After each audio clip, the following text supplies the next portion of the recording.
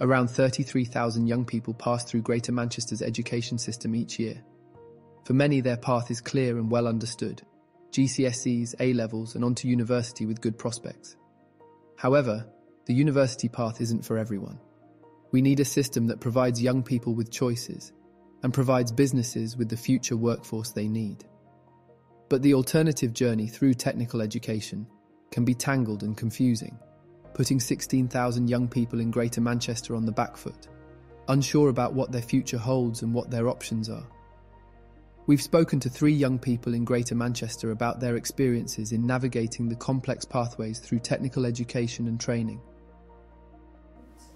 I got some information on the options, like what we would be doing for the course, but with the potential jobs, we didn't really get advised on that, and it made me struggle a lot after high school. We had like an induction day of like colleges and stuff and opportunities that you could do, but not really employers and stuff like that. There wasn't like a major range of opportunities. With school, they kind of just said, you're on the route to doing this, you should do these, and they kind of forced me into them lessons as well. It was really difficult to navigate my future after I left school because I was, again, completely left in the dark. I had no support from anyone. To be honest, I didn't even know what an A-level was. I didn't know anything to do with A-levels, T-levels. I knew what an apprenticeship was, but I didn't know all of these different things. But when I actually found out what an A-level was, I really didn't want to do it. So I kind of wanted to go down the creative side that didn't include a lot of writing and exams, because I crack under pressure. And until I met Deanie, I wasn't even aware that I could get into colleges without any GCSEs, let alone build up those qualifications later on. We had certain people come in and in our forms we got asked who wants to be a lawyer, who wants to like be part of the police and stuff like that.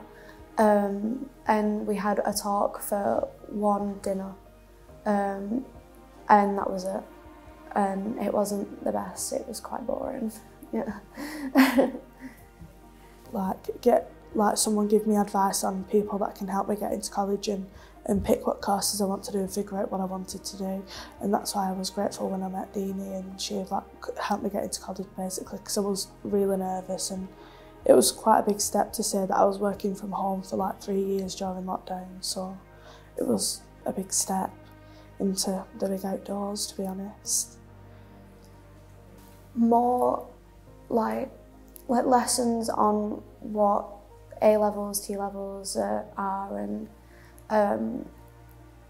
like not being pushed to do something that you don't want to do, letting the person decide for themselves, but still giving them some form of like help towards it. I think there should be systems put in place where children and young people can more easily reach out themselves and find options and figure out what they can and can't do and how to do those things, so we're not so confused and feeling like we have no options. In Greater Manchester, we want to fix the fragmented system, putting technical education on an equal footing with university education and clearing the path for those choosing to take a different route to work within the Greater Manchester economy. 2 routes, 2 clear pathways, providing good prospects and good jobs for all.